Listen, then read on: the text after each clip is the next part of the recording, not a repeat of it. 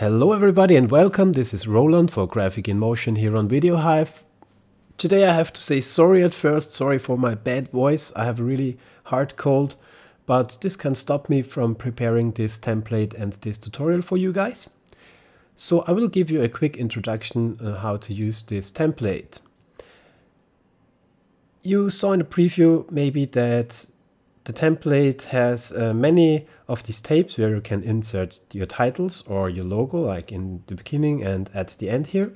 And in between we have these placeholders where you can insert your photos or your videos, and also these tapes where you can give them titles. And I will just show you very quickly how to customize all of this. So the first thing we want to do is to change the logo in the beginning and maybe the subtext here. For that, we take a look at the area here. There are two important folders for you guys if you want to customize it, and there is the title placeholders folder and there is the footage placeholders folder. We will start with the titles placeholders folder. Here you can see that title 1 to title 14 are just the titles like this one, or also like the small ones down here. And then we have some special titles, and there we have the logos.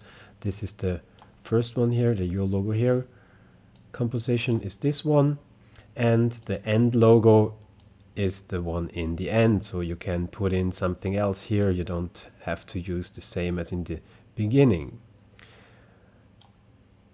And you also find the subtitle here and the subtitle end logo here.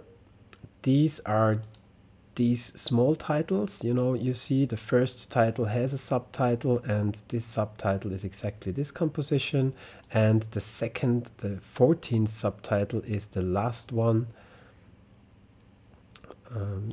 This one also has a subtitle, and this is this composition here. If you want to take a look on where everything is, you just have to enter the animation composition by double clicking on it.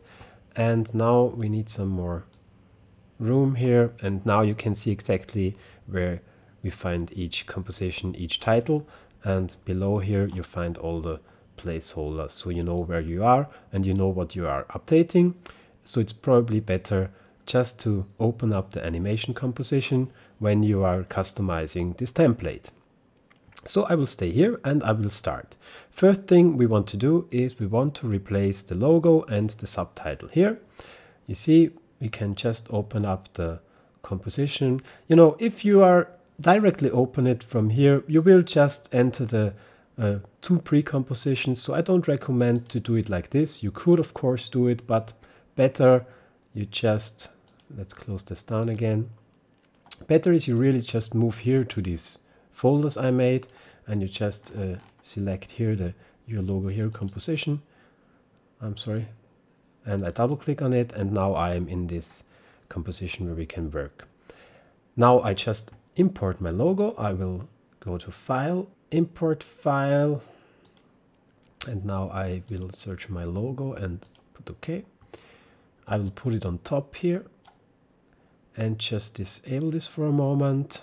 Now it is a little bit big, so I will press S on this keyboard and scale it down. And because I already have my text under my logo, so I will just disable this for now and will leave it like it is. What you also could do is to change the blending modes. You know, when you take a look at the Envato logo, I used the blending mode Linear Burn because it makes kind of a look that it's printed on this old tape. So if I do the same with my logo, we will check out how this looks. I take the Linear Burn blend mode, and you see it looks like, yeah, it's really on this old tape. So I will leave it like this for now, and I can go always back into my animation or also my render comp to check the final composition, and I really like it, so I will go to the next step. If you want to change the title, I will show you very quickly how to do that. This is the title 1. So first title, we have the title 1 here, and I double click on this composition, and now you see here is the title. By the way, the font I used for this project is a free font. You can download it from the internet. I put the link on the description on VideoHive for this template. There you will find it. So we want to change the first title, and we just double click on it, and now we can type in whatever we want. We say hello guys or whatever, you know, and this is finished.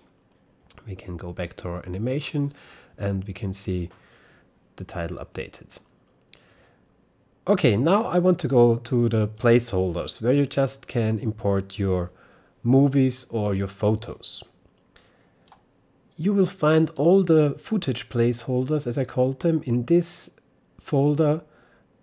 And if you open it up, you see that we have 12 placeholders here because we have 12 frames for your footage. So we will open up the first placeholder by double clicking it. Inside this composition, you see only this placeholder 1 JPEG, and we want to replace it with a photo or just put a photo or a video on top of it. So I will go to File, Import File, and I'm already in my folder where I have the photos from our last holiday. I already used these photos and videos for the preview video if you saw this one. I just will choose one of these. Yeah, I say this is a very nice one, I like it, and now I have to be careful because he wants to import a JPEG sequence. What I don't want, I just want a single picture. Okay, now we've got it here, and I will just place it on top. And now you can see, okay, this is absolutely not the right size, so I will scale it down. And yeah, let's say I want to put it in like this. And I'm done. If I go to the animation or also the render comp, you can see what happens with this picture now, you know? I will just put it on half resolution to improve the quality a little bit, that you can really see the changing of the color correction and the creation of this vintage look. So if I go back, this is the original picture, and in the final animation it gets this really awesome vintage look. So the same thing you can do with videos, of course. You know, I will just delete this now, and let's say I want to import the video. I also go to File, Import File, move to my folder where I have my videos. I will just search something very quickly which we can take a look at. I don't know, I made so many stupid videos with my GoPro camera, so maybe I just will take this one for now, open it, drag it here on top of the placeholder, and you see this is completely the wrong size, but it doesn't matter. I press S on the keyboard and I scale it so that it fits, and maybe I position it. Let's say I want him already to drive, you know, but I don't want to waste too much time now. Let's say this is okay, we're just starting here. And if I go back to the animation, you see again the awesome vintage look is taking over. If I want to change the text, which is down here now, it's more or less the same as I already showed you. You just enter the title placeholders folder, and we just take a look at which title we are. This is the title 2. So we double click on the title 2 here, and we see this is exactly the, and now we write down what a nice journey, or whatever you want, and we go back, check it in animation, everything is updated. And here the render comp is more or less the same, only the animation pre-comp. Well, one more thing I want to show you. If you want to change the look of this template, there are two very easy possibilities. You see, if you take a closer look at the video, you don't have to start cleaning your screen. These dirt and scratches are really just part of the composition. And you see in the animation composition, oops, I just created a text layer, sorry. In the animation composition, there is the dirt layer, and if you, this is a texture, and if you just disable it, you see that the dirt is gone. If you prefer this look, no problem, very easy. But I prefer the real vintage dirty look, you know, so I will keep it. And the second thing I just wanted to show you quickly is how to change the color correction. The color correction is here on the layer called CC, what means color correction for me. and I just have to enter the effect controls after color correction, and now you see that this is only a curves adjustment. And I made some changes to the RGB channel. I just increased the contrast a little bit here, and then I increased the red channel a little bit, and I just decreased the green. And you know, you can really create your own look now if you want. So let's say you want to have it really greenish, so like this probably, and you don't want so much red, make it more a colder look. Then maybe this is what you're searching for. You can play around with these settings, create your own look, or as always, use the template like I set it up, and so it's very easy and fast to use. I think that there is really nothing more to say for this template. It's very easy to customize, but if you have any further questions, just feel free to drop me a mail through my VideoHive profile, and I will answer you as soon as possible.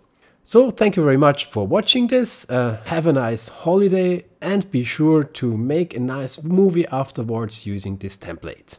See you guys, bye.